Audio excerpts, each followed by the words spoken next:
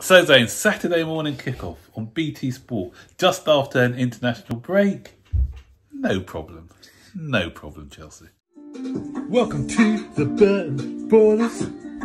Ain't got no time for no stallers, yeah.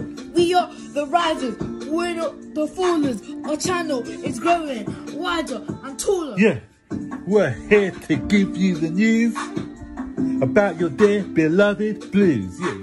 So if you like this YouTube channel, like, subscribe and turn on that bell. Yeah.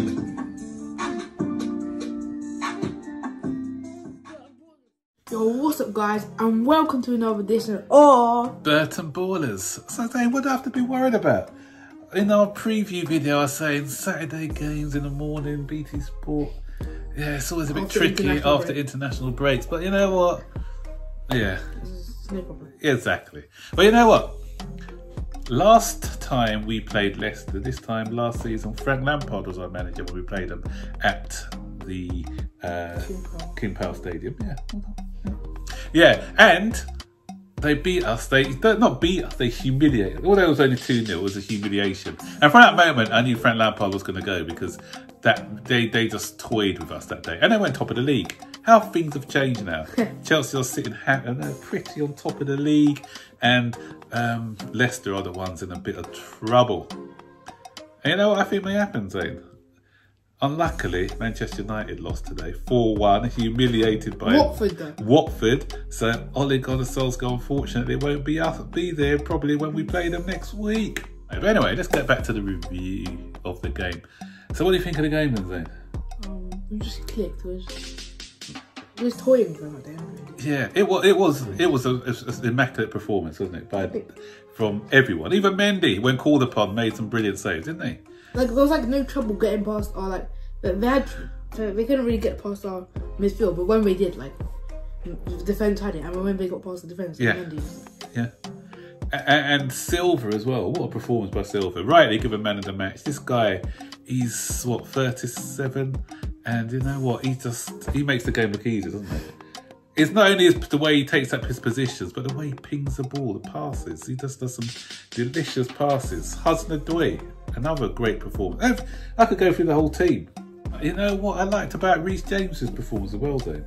It kind of reminded me of the way that Pep Guardiola uses his midfielders, because his wingers, his wing backs, or no, they don't play wing backs, but they're full backs, because he was dropping into midfield a lot, wasn't he? Moving into midfield, and he's just an all-round footballer, isn't he? He's just a great footballer all round, and so it's the way that he moved in and effortlessly into the midfield. And when he did that, you had Chalobah playing on taking out the position as a right back. So we're really flexible in possession.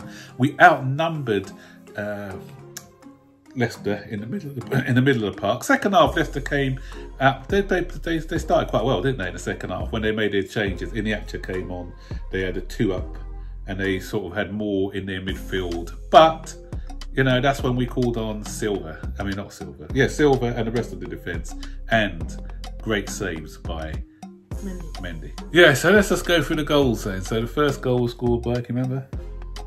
Yeah. Who? Pulisic. The last goal, that was. The first goal. The first goal. And he scored He scored 2 goals against them. Yes. And you know what, Dane? There's a great stat to know. 33% of Rudiger's goals against for Chelsea have been against Leicester. So he loves scoring against Leicester. So he scored 6? No, he scored 9 goals. Yeah, and 3 of them have been against Leicester, and all headers as well. Yeah. So whenever we have a set piece against Leicester, Rudiger's the man. Who scored a second? Can you remember who scored a second? I think. No, it's Chilwell hit the post, didn't he? Right at the beginning. Crossbar. At the crossbar. James. You can't remember who scored a second? Wait, don't tell me. Ex-Leicester player. What a goal by Kante. Brilliant goal. Run and curling shot. I couldn't even believe it went in. I thought I had to pinch myself. Was that Kante? Was it even a goal? He always scores the most peculiar goals. I know. What a run and what a shot. Fantastic goal by Kante. And then we had the two subs combined. I got to mention Ziyech because I've been one of Ziyech's biggest critics. So you know what? I sort of critique him when he has a bad game, but you know what? I got to applaud him today because he was excellent. He came on and he was brilliant. He was creative, inventive, and what the pass that he did with the first one where Pulisic, remember with that deft pass and Pulisic had a shot just past the post. Yeah. But then he did it again where he just beat his player. He reminded me a bit of like Mahrez. We just cut inside, passed the ball to Pulisic, who I thought had miscontrolled. Remember, we thought he miscontrolled it. Oh yeah, we thought he took an extra touch. And then it went in and he finished it off. His long legs finished it off. So yeah, so you know what? The only people who I didn't think played that well, I thought Mason Mount still trying to find his way back. He hasn't hit the heights of last season, I don't think, Mason Mount. He looks a bit jaded today, didn't he? Havertz, although his movement was quite good still, but I think he could have been a bit more livelier at times as well. But he did okay. He did okay. And that's good to see because you know what? We've got such a strong depth of squad, haven't we? Because even without the likes of Lukaku and Werner, we're still doing, apart from the blip against Burnley in the last match. You know, had we beaten Burnley now, we'd have been what, 6 points, 7 points?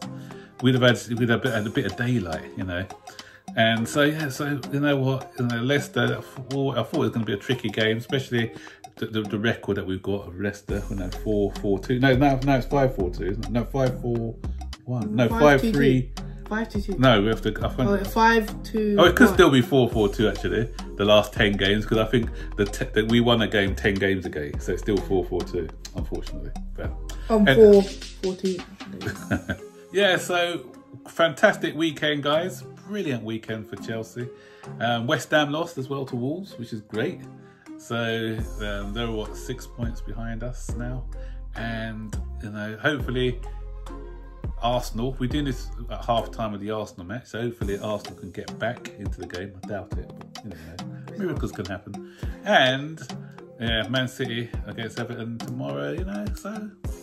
All good, all good. So my only hope is that Manchester United don't sack Ollie and we get a performance like the Watford one. And yeah, happy days, because we got them next week. So let's onwards and upwards, guys. Keep the blue flag flying.